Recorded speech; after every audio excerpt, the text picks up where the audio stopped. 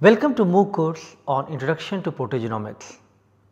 Today's lecture will be delivered by Dr. Pratik Jagtap.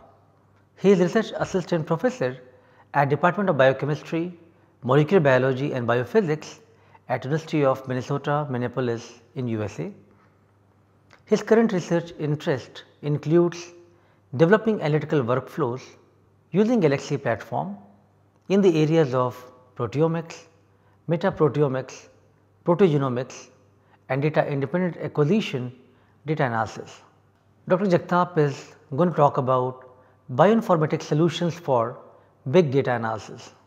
As you are aware, big data being generated by a variety of technology platforms such as NGS, mass spectrometry, RNA sequencing and many other different technology platforms are contributing towards big data analysis.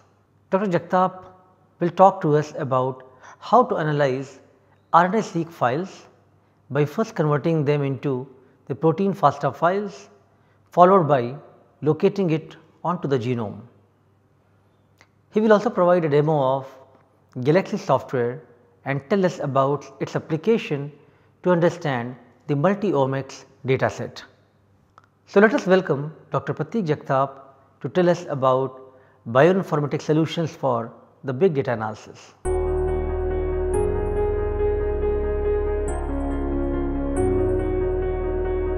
I am going to talk about using Galaxy platform for proteogenomics. So, we have been working in this field for last 5 years, wherein the researchers at University of Minnesota, some of them that you see here, we have been trying to put in proteomics tools within Galaxy framework.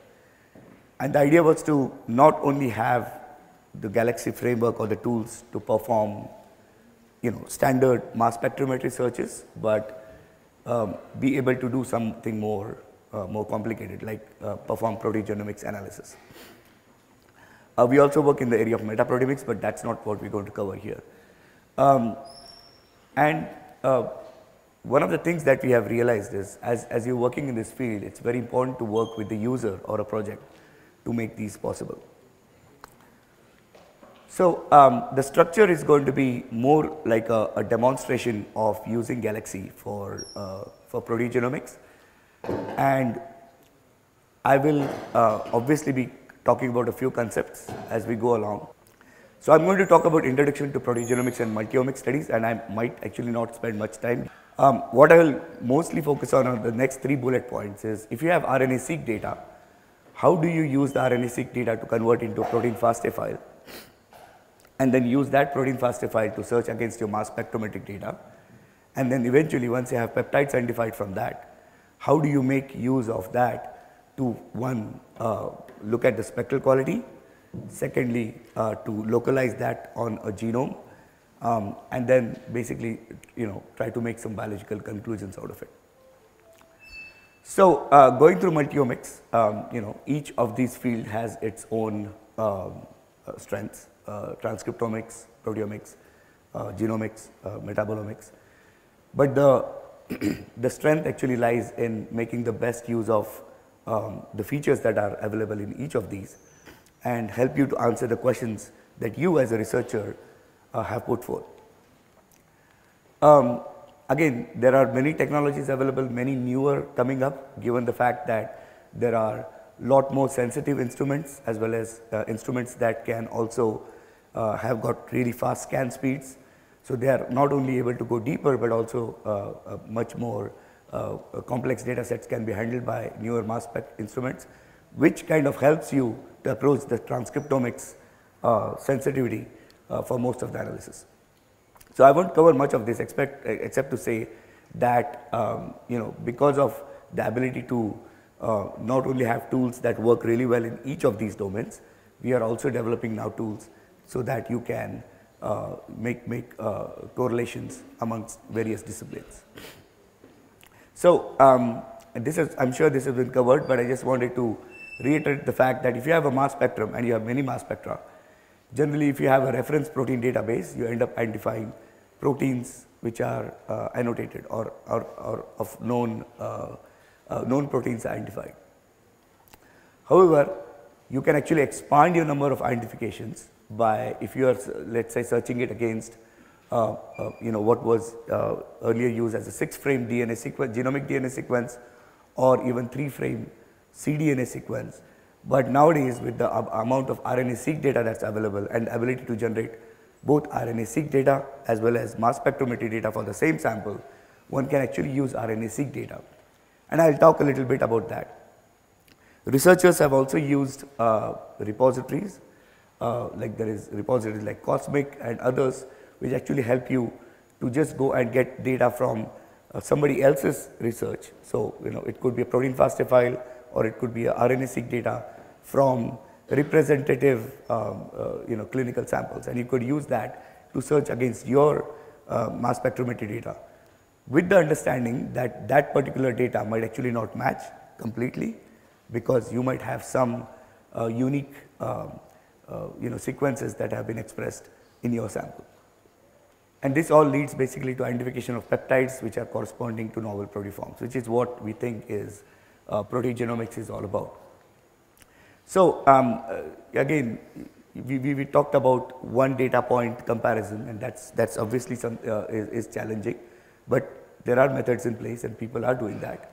But then eventually the field is going to move, and I'm sure has already started moving in looking at time points of RNA-seq data as well as proteomics data, and then trying to merge that so that you can make a time dependent or temporal analysis of the expression of these RNA and proteins. And that also means there's going to be a lot of data and a lot of analytical power that would be required. So, what I'm going to start with is there is this instance that we have set up. It's a Galaxy instance, and I'll come back to what is Galaxy. And I won't encourage you to go on it right now, because I'm going to demonstrate on that particular instance, but I'll definitely encourage you to go to that instance.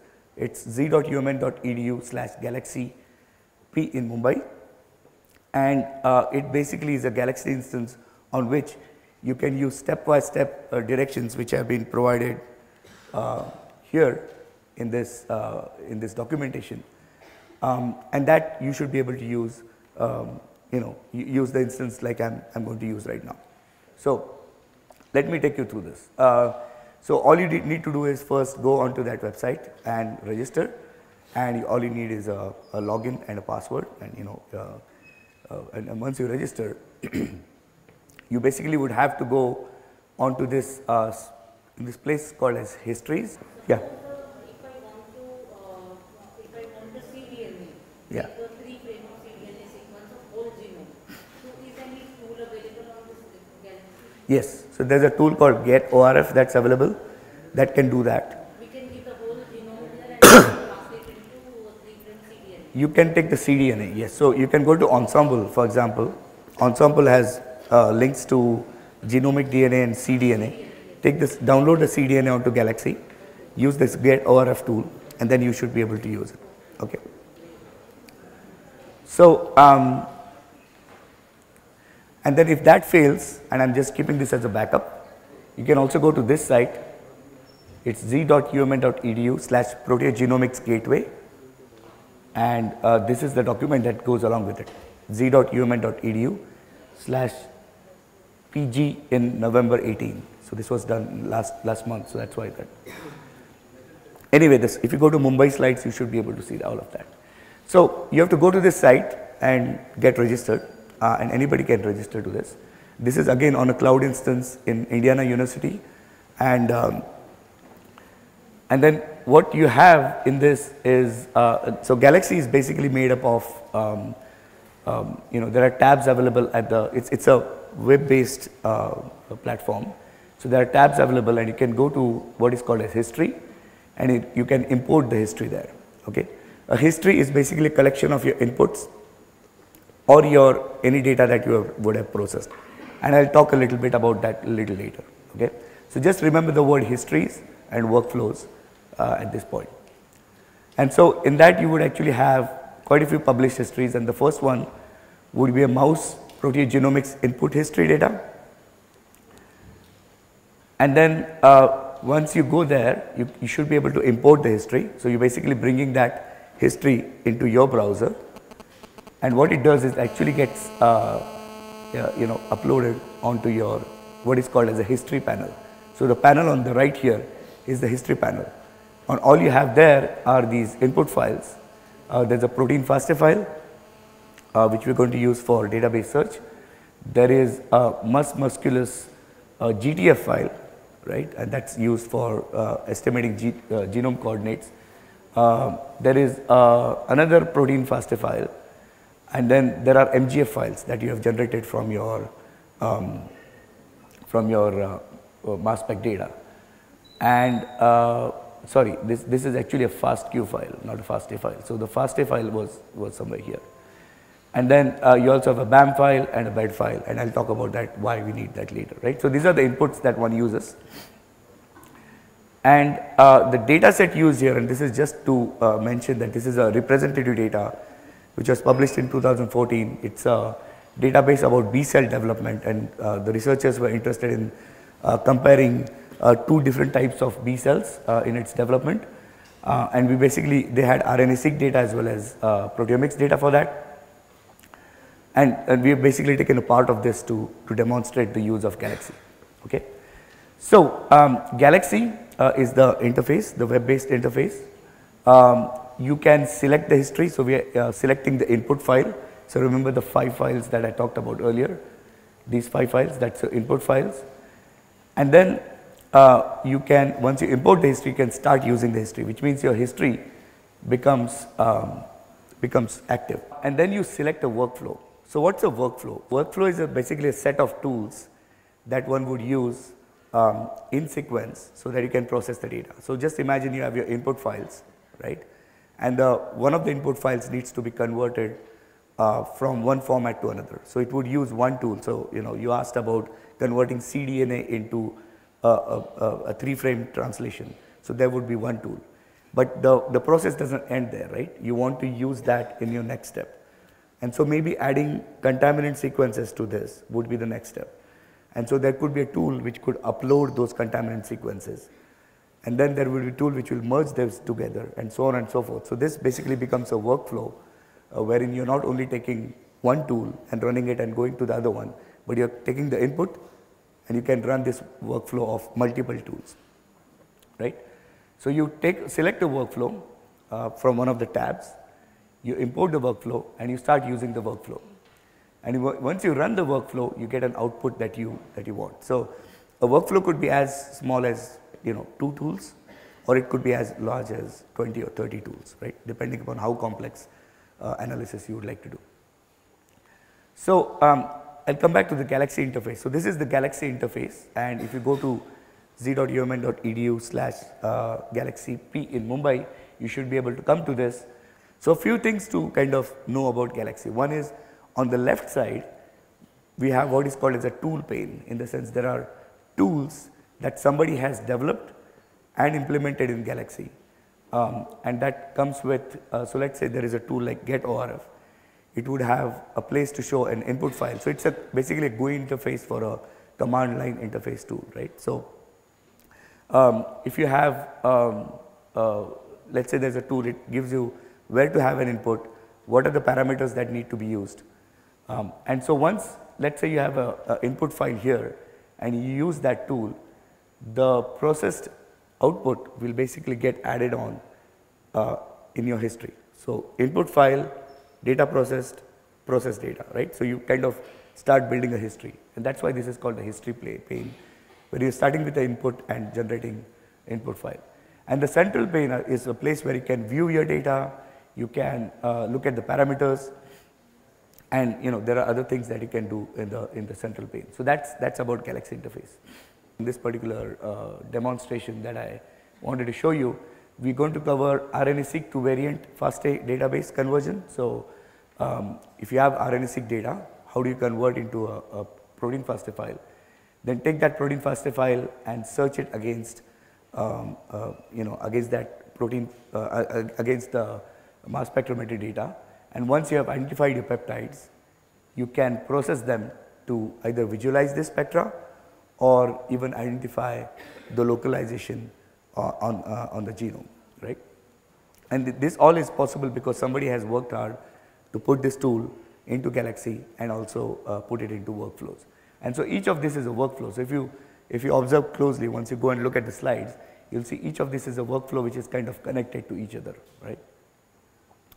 So the objective of the workflow is to basically show that if you have genomics data, you can generate a customized database to generate a database that you can use it for your proteomics experiment, or you can also use RNA-seq data to do that. And then once you get the data from that, you should be able to modify a gene model. You might actually find that there are some peptides that have been identified in regions that you would not have found earlier because of some genomic rearrangement you found them as a result of even it could be just a single amino acid variant, or it could be an insertion or deletion. So what this workflow, first workflow which takes in RNA-seq data and generates a protein FASTA file does is, it generates a protein FASTA file, but it also generates a genomic mapping information, right? So this is the input file that I described earlier, and it has basically the FASTQ file which comes from your RNA-seq data, right? There is a GTF file which is a gene transfer format file, which basically has genes as well as genome coordinates and which chromosome it comes from, and so on and so forth. So this basically helps you to connect your protein FASTA file or the protein accession numbers to your genome coordinates. We also have a known protein FASTA file generally from UniPro that we use, and then we have the mass spectrometry files, so the MGF files, right? So this GTF file is also available on Ensemble. Ensemble has a GTF file for that particular organism, so you should be able to get that. So this is something that you generate through your experiment. This is something you generate through experiment. This is publicly available, UniPro, and this is also publicly available. It gets updated, I think every 3 to 6 months. If you're doing metatranscriptomics, if you're doing microbiome analysis, or if you're doing a 2-organism, or you're talking about contamination. Yeah.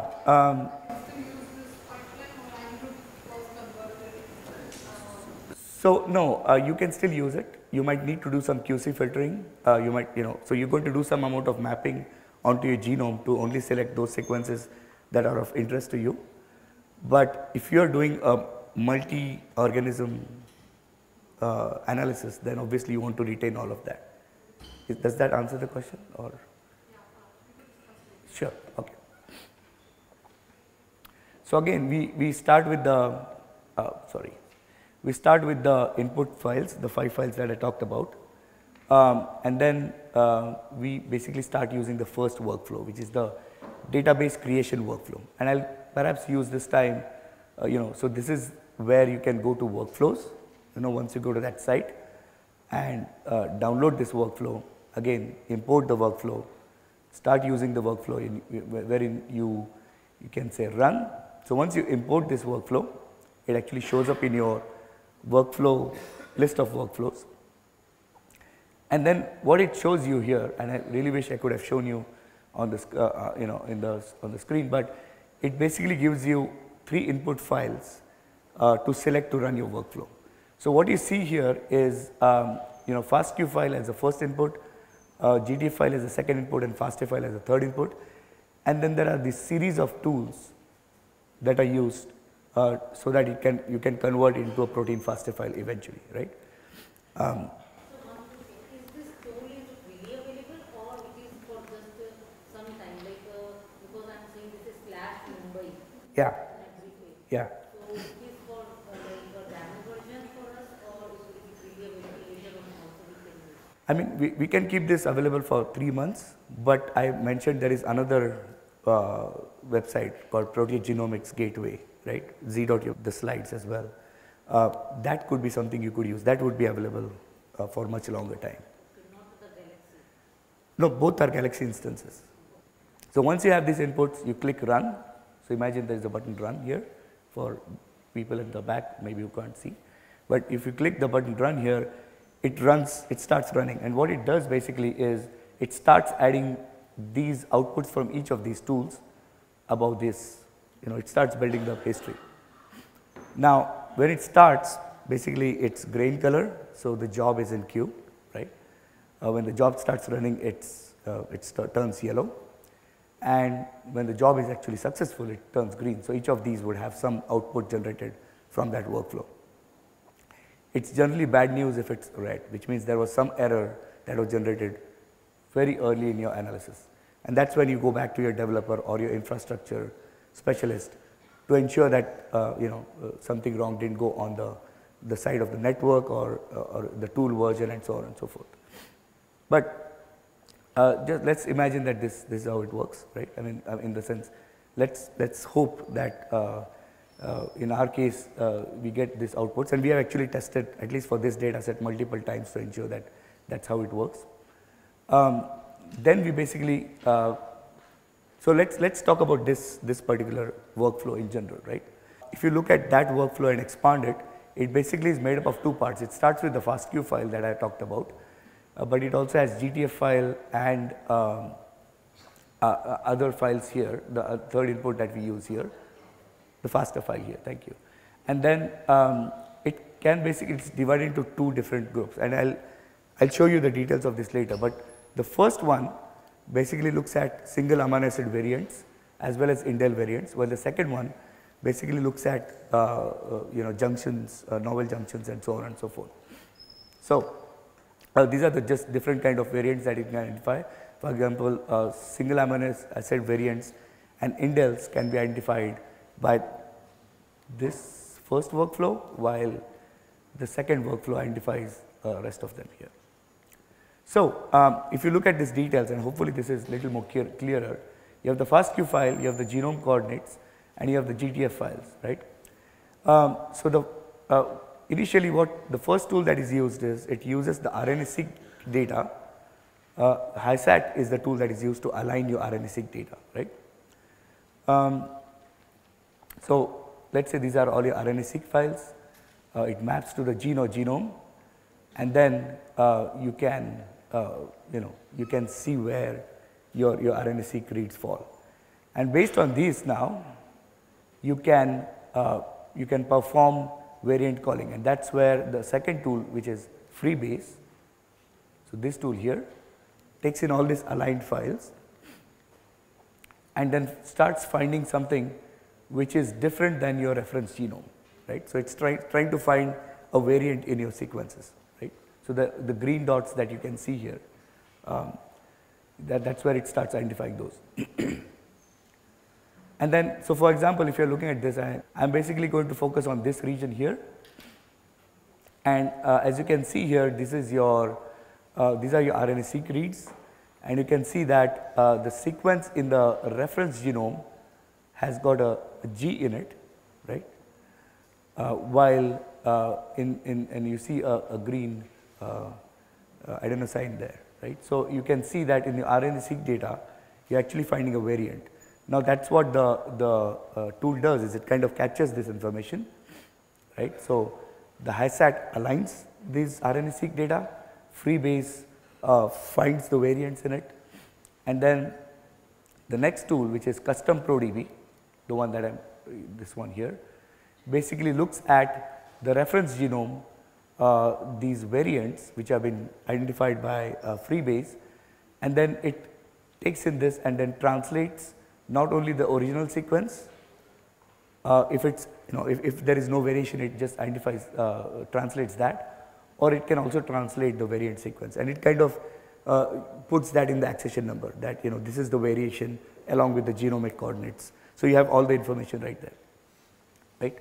And so that's this part that we talked about, right? So you have, it identifies your single amino acid variants as well as indel variants. Now this part here is basically your part wherein you are identifying changes in the junction and so on in your assembly. So for that, again, you start with alignment, right? So these are your aligned files, and then it uses a tool called as string tie, which converts your your assembled transcripts into basically larger sequences, and these are, in this case, this would be exons that you're looking at, right? And then once you identify the exons, it assembles this into an assembled transcript, and that assembled transcript is it's subjected to 3-frame translation to give you a faster sequence, right? Now, one of the advantages of this workflow is you don't have to actually take all of those and then convert into protein FASTA sequence. It does a GFF compare, so it compares with the GTF file, which is basically a list of all your known gene coordinates or assembled genes, and compares it with what StringTA has found out. And if there is if there is a variation from that, that's the only thing that gets retained and then converted into a protein FASTA file, right? So this output that you see here would basically have only novel transcripts from your assembly.